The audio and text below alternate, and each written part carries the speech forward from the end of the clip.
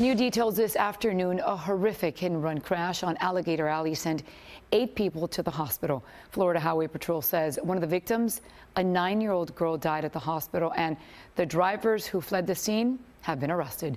CBS 4's Ted Scouten is live outside Broward General Hospital in Fort Lauderdale with the details. Ted? Yeah, Maribel, what we understand is those 2 drivers who are accused of leaving the scene of the accident, we understand they are here at Broward Health right now. So is the mother of that 9-year-old girl who died. She was pronounced dead here at Broward Health early this morning. This afternoon, investigators are still trying to piece this whole thing together.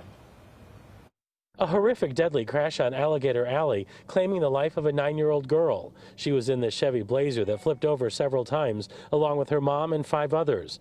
They were on their way to Bradenton from Fort Lauderdale, according to the Florida Highway Patrol.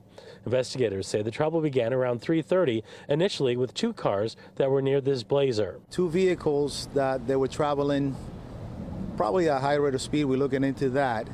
One of them collided with the second vehicle, and that vehicle was pushed into the Chevy Blazer.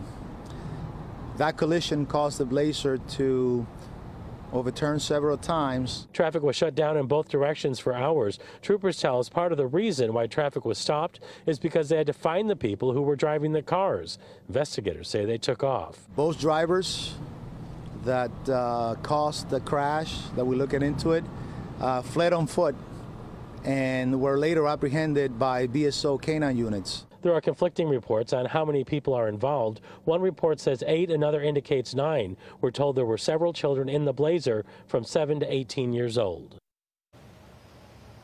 So here's where it stands right now. A total of 4 people were sent here to Broward Health Medical Center. Either 4 or 5 were sent over to the Cleveland Clinic in Weston. Investigators are still trying to piece this whole thing together and still trying to figure out what charges will be filed.